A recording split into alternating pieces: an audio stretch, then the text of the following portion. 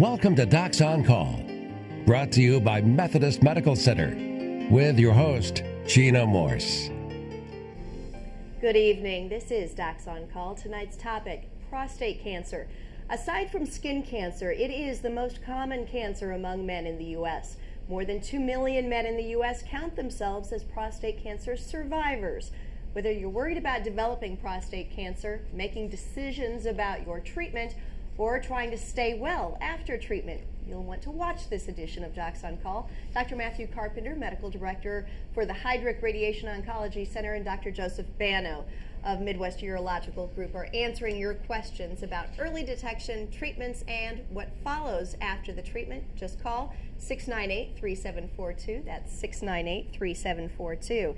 And more with our introductions. Sitting closest to me is Dr. Joseph Bano, a return guest of Docs on Call. Dr. Bano received his medical degree from the University of Illinois College of Medicine. He is board-certified urologist and clinical instructor of urology at the U of I College of Medicine. His special interests include impotency, stone disease, and correction of prostate disease. And to his left is Dr. Matthew Carpenter. Dr. Carpenter received his medical degree from Jefferson Medical College of Thomas Jefferson University. He's board-certified radiation oncologist with the Heydrich Radiation Oncology Center, the medical director there. Again, thanks to you both for being our guest this evening, lending your expertise. Let's talk a little bit more about some of the latest recommendations related to prostate cancer and treatment. We'll start with the happy topic first, which is treatment, and we'll say why the first question about that is not so happy in some people's minds in a moment. First, treatment. Many advances, among them tomotherapy, right, Doctor? Oh, yes. We've come a long way from the way radiation was administered in earlier days. I'm going to let Matt really expand on that, though. What this does is it allows us to give something called intensity modulated radiation therapy, which is a computer-driven, highly precise way of delivering the treatment. What it does is it lets us target the prostate gland and give a much higher dose of radiation than ever before, but at the same time we avoid normal structures like the rectum and the bladder, and the risk of side effects is so much lower with this treatment that it's very striking. Further, we're constantly refining it, making little adjustments whenever we get newer information from the medical literature that is constantly improving our treatment. That's exciting. Targeted treatment is the key there, and long-term leads to greater survival. In the short term, something we talk about with diagnosis is the PSA test. There have been different recommendations regarding PSA, and I would like to hear from both of you what your thoughts are on the test. Well, I think that I started medicine here in 1980 before we had PSA, and we would detect prostate cancer. Really, the pathologist will tell us, Joe, this person you just operated for benign enlargement, he has cancer of the prostate. I'd see the patient, I order a test, and 2/3 of those patients had metastatic prostate cancer, widespread to different areas of the body. Once PSA has come along, since the early 90s, we've decreased cancer death by 40% with the advent of PSAs.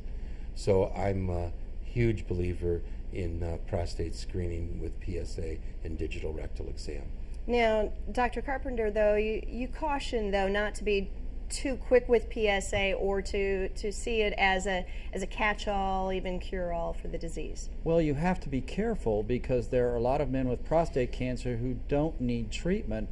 They just need followed carefully to see if treatment becomes necessary. But I'm with Dr. Bano. I support screening with PSA.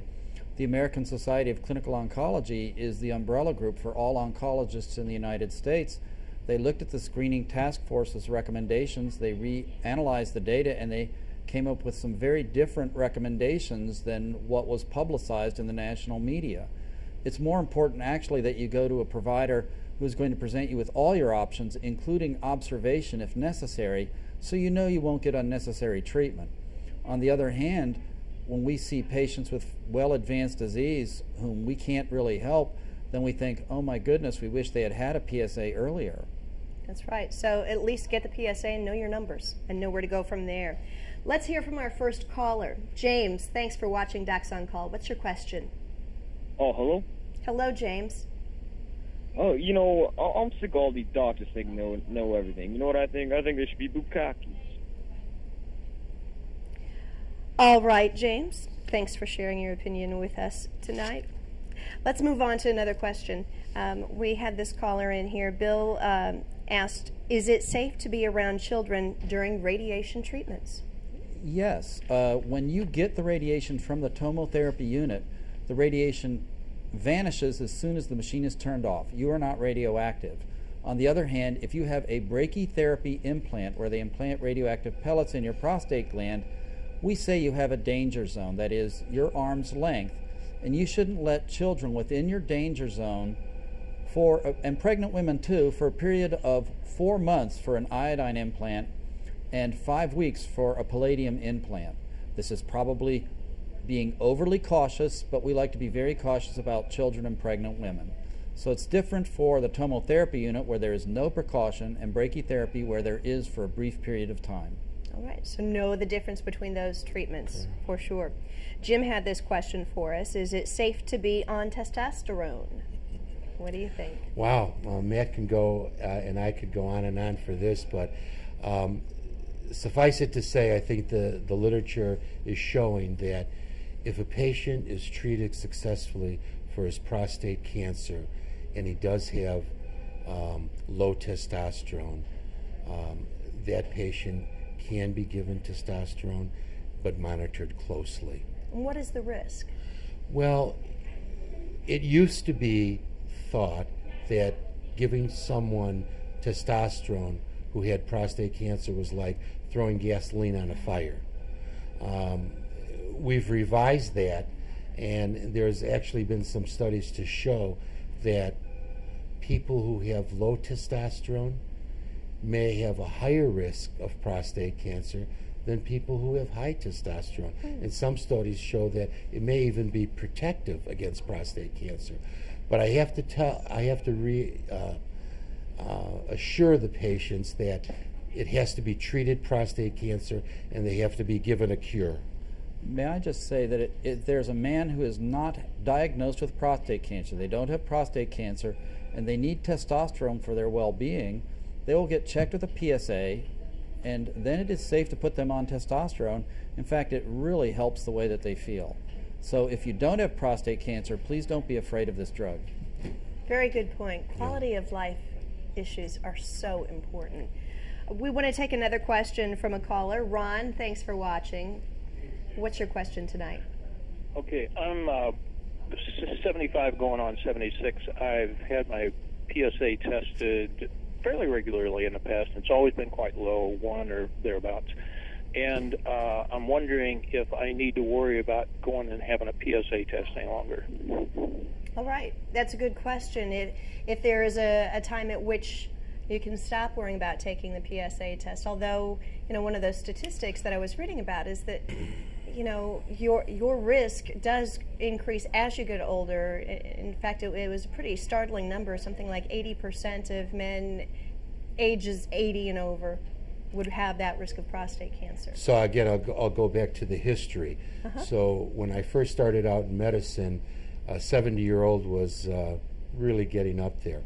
People who are chronologically 75 but have at least 10 years of life and they're very active, I think those people should still be screened. I think because the type of therapy that we have with Dr. Carpenter and his tomotherapy gives a patient a quality of life, and dying from metastatic prostate cancer is not an easy task. No matter how old you are. What we do when we see someone is we actually look at the Social Security life tables online to find out what their anticipated average life expectancy would be. And you'd be surprised, you meet someone who's 75, if they have no serious illnesses, they're going to expect 10 or more years of life expectancy in the U.S., maybe even longer than that. So at that point, just because they're 75 years of age, they've actually proven that they're of good stock, and they're probably going to live longer, so we don't want anything bad to happen to them that we could have prevented. That monitoring is important then. Very good. Fred, thank you for your patience in watching Docs On Call. What's your question? Thank you for taking my call. I'm also 75 years old, but I've had an enlarged prostate for years, many, many, many years, and I just ignore it. And I just wondered, should I keep ignoring it, or does that eventually lead into something that I should be aware of? When you say you ignore it, are you going to the doctor at least and consulting with your physician? Well, I have, but it's been 10 years or 12 years since I've had anything that I would have to deal with that.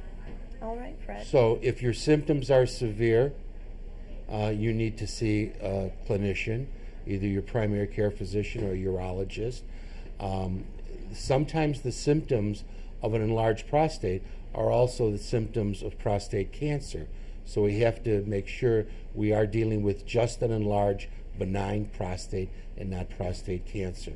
Well, and when you talk about those symptoms, let's recap for folks, because I bet there are some guys out there who just think, well, I'm getting older and I'm having this issue or that issue. It's not really something to worry about. But indeed, it could be a sign of a larger issue. Exactly. So frequency, urgency, weak stream, getting up at night, a feeling of incomplete emptying. Those are some general symptoms, but they pertain to the prostate and can be prostate cancer, can be just benign enlargement of the prostate.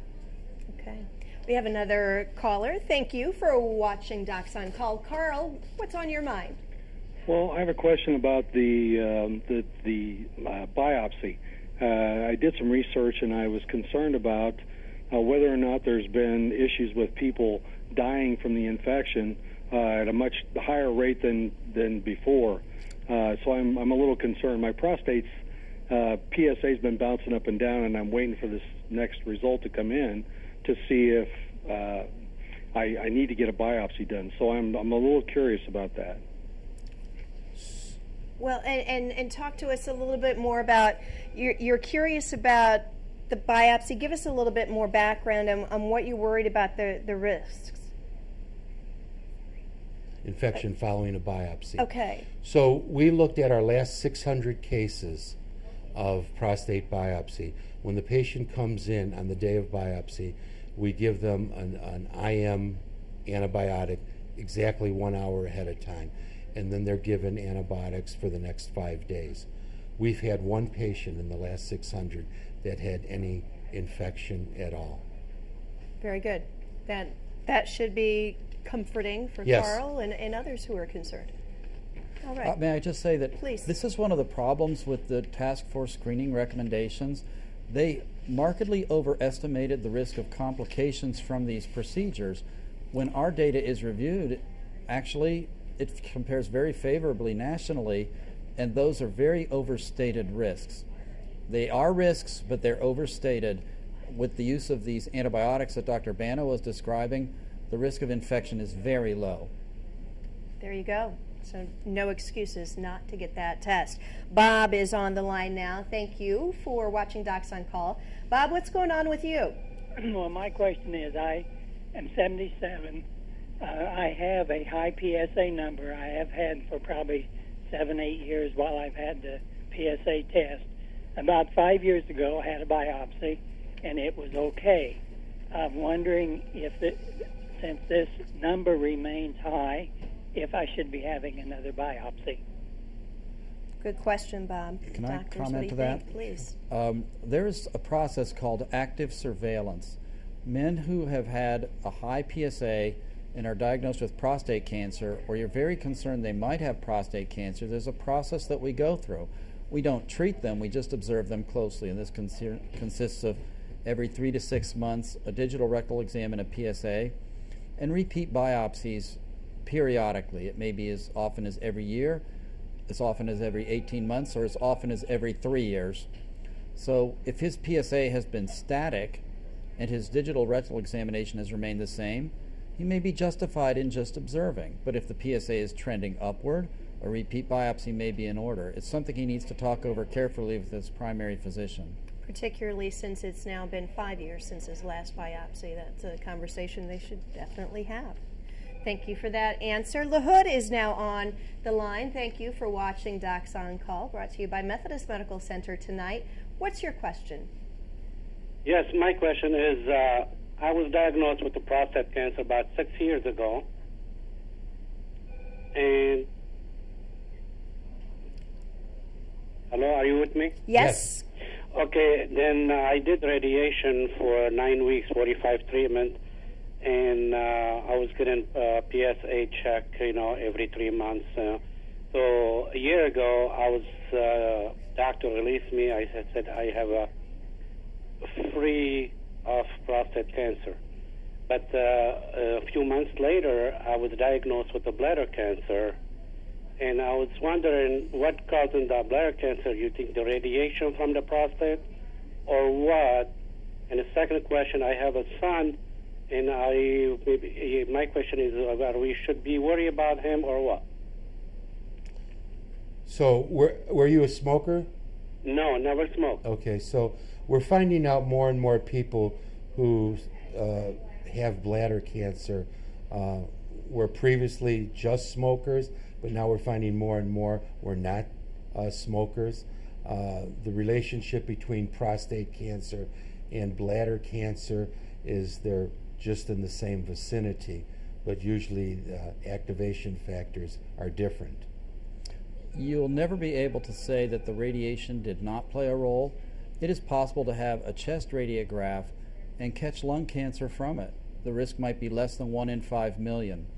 When you get radiation for prostate cancer, the organs in the vicinity do get exposed to radiation. There is probably a risk of a second cancer forming in that area many years later. Often the latency period, the time to which you develop that other cancer, is more than a decade. And the risk is much less than 1 in 1,000. So while it is possible, it is unlikely that the two are related because both are common cancers. And I'm afraid we will never be able to answer his question satisfactorily. All right. And his was only 5 years. Right. Well, and again, it's not an excuse not to go through with treatments. There is always a risk of some other side effect, but as you were both describing, that risk of a cancer being caused by radiation, for the most part, is lower. We worry about it a lot more in young children and young people under the age of 30, than the older gentlemen that we see. Thank you for your insights. It's time for us to take a quick break. September is Prostate Cancer Awareness Month. That's why we're taking your calls this evening, and we will be taking more of them right after this. Welcome back to Docs on Call. With us tonight, Dr. Joseph Banno, Dr. Matthew Carpenter, brought to you by Methodist Medical Center. We're talking about prostate cancer treatments and recovery. Let's go right to one of our callers. Jerry, you're watching Docs on Call. What's your question? Yes, this is Jerry, and I'm 78 years old. I was diagnosed with prostate cancer 8 years ago. They have been giving me Lupron shots now for 8 years, and I have only got up to about 3, and I usually stay around 1 or 0.1 or 0.2, and I go every 6 months, and they give me a Lupron shot, and I'm wondering if I should just go ahead and continue with the Lupron shots because they are working, or should I try and find about something else? And this is a conversation I hope that you're having with your physician, right? Yes. Okay. After 8 years. I think this is very difficult to answer without knowing all the facts of the case. We do not know what the degree of prostate cancer you had before, what the stage, the Gleason score, and the PSA. We don't know the exact type of treatment and the immediate results of treatment, and what happened to his PSA in the aftermath of treatment. There are some men who have widespread prostate cancer who are managed on long-term Lupron. There are others who need it intermittently or temporarily. It's something he really has to discuss with his physician, that he's concerned about being on this drug such long-term, and could it be discontinued, because we can't answer that for him. Is that common to be on a treatment like Lupron for 8 years? Yeah, it's not uncommon in some cases. So it's really, he needs to talk to the provider and have a frank discussion with that person. All right, very good. Michael has a question for us now. Thanks for watching. What's on your mind? Thank you. I had my prostate removed in 2003, and my PSA had gone up slowly. Last year, I had a biopsy, and it came back negative. This year, I had a CT and a bone scan. It came back negative. And then I took a third test of nuclear intensity. And my last PSA was 1.09. And my doctor recommended that I have a hormone therapy treatment and Luprin. My question is, what are the side effects of Luprin? I have read a lot of negatives about the side effects, and I want to know if there's alternative treatment. How old are you, Michael? Yes. How old are you? I'm 61. 61. Matt, is this someone you might consider radiation therapy to the bed? Yes, absolutely. The NCCN guidelines state that anyone who has had a PSA recurrence or persistence after prostatectomy should be offered radiation therapy with the hope of cure, in addition to hormonal therapy. Regarding the gentleman's questions about the side effects, there are certainly side effects from taking away a man's testosterone. A man can feel blue, or they'll have their mood changed. They might lose their libido and not be interested in sex. They could have hot flashes like a woman going through menopause. They could have weight gain, or their blood cholesterol could go up, or even develop osteoporosis, again like a woman who went through menopause. On the other hand, in the appropriate setting, it absolutely improves your chances of being cured of the prostate cancer and helps you live longer. It's a question that really needs to be addressed with your physician about the treatment, because the radiation and the Lupron both have side effects that you need to understand so you can make an informed decision. Well, and in his case, too, to consistently watch that number go up has got to be scary. While at the same time, some of the other tests coming back negative would give one maybe a false sense of, well, maybe I don't have to worry about it. I would like to comment that the imaging for prostate cancer is not nearly as good as we would like. To be able to detect a recurrence within the bed where the prostate was removed, it's very difficult. Imaging with a CT scan may not show anything, but it doesn't take away the concern that the prostate cancer has recurred. Even if they were biopsying, if they are doing blind biopsies in the bed, that is, they're biopsying an area instead of a specific thing that they see, it might be easy to miss the disease. Well, Michael, we hope that gave you some help, and the number one thing to take away from that is to talk to your physician about this possibility of seeking Lupron as a treatment. Let's go now to Phil. Thanks for watching Docs on Call. What's on your mind, Phil? Thank you. About a year and a half, 2 years ago, I had a PSA test, and the reading came back as a 1. Less than 30 days ago, I had another PSA test done, and the number was 4.06. What I'm curious about is, what are my risks? So a year ago, you had a PSA of 1? Yes. Okay, so are you having any symptoms at all? I'm not sure what symptoms there are. Some sexual symptoms, but other than that, no, none that I know of. Okay, so more and more clinicians are now looking at what we call the PSA velocity. And the PSA velocity is the number from 1 year to the next. If someone is over the age of 60, we look at 0.75. Under the age of 60, 0.6. If it goes up 0.6 or more in a 50-year-old, let's say, that person has an increased PSA velocity and should be biopsied. Now, in this gentleman's case, his PSA went from 1 to 4.06, which is a definite increase in the PSA velocity, but also in a young man, 4.05 or 4.06 should be investigated. All right, Phil, you heard it here. Talk to your doctor, get that checked. It sounds like a biopsy would be the way to go. We have time for another caller. I think it's William. Is that correct? Is on the line now. Thanks for watching Docs on Call. What's your question? Go ahead. Are you there? All right. It sounds like we lost him. That's too bad. let's see. Trying to get a quick question here. Radiation history in 2011 from this gentleman. Through prostate wall into lymphatic system, stage 4. What does this mean? I don't exactly know what the question is about. If he means the stage of the prostate cancer, that does affect the treatment. If the prostate cancer is in the lymph nodes, this is stage 4, and it's a different sort of treatment than someone who is stage 1, who's earlier.